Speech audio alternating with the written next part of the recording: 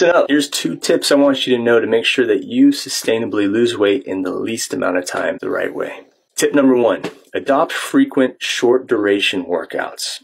Okay, I've seen way better results from people who adopted 15-minute workouts, maybe 5 or 6 times a week, and they just throw it in their morning routine than somebody who is trying to go to the gym multiple times a week and spend like a whole hour there.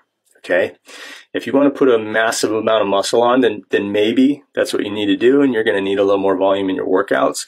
But for most of us who just want to put on a little bit of muscle, feel stronger, be healthy, and focus on trimming down, you're going to see way better results from short, frequent workouts, okay?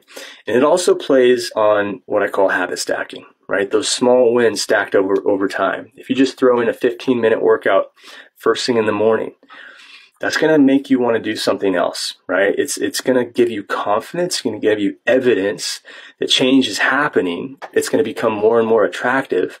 So you're going to want to add something else. You're going to want to add a little bit of a walk, 15, 30 minutes, 45 minutes even. And then you're going to want to eat healthier. And then later in the day, you might throw another workout or another walk in. Tip number 2 is hack your environment.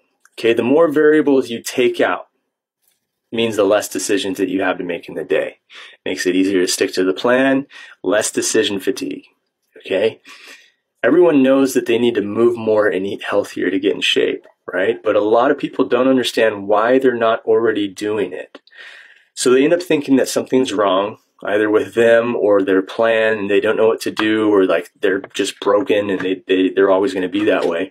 When in reality, they just need a bit more control on their environment, because their environment is just so unsupportive that of course they're going to fail. Anybody would fail in those situations, right? So take a look at your environment, right? And sure, you may need to build commitment and discipline, but making it easier by being committed at the grocery store or even before you go shopping by making a shopping list, right? Don't rely on discipline in those situations when you're at home and you're staring at a fridge or you're in line at the fast food restaurant, right? That's not the time to do it. Hack your environment. Make it more supportive. If it doesn't come into your environment and you don't have comparison, right? I've said this before. If you got an apple or a candy bar, you're probably going to choose a candy bar if it's in front of you, right?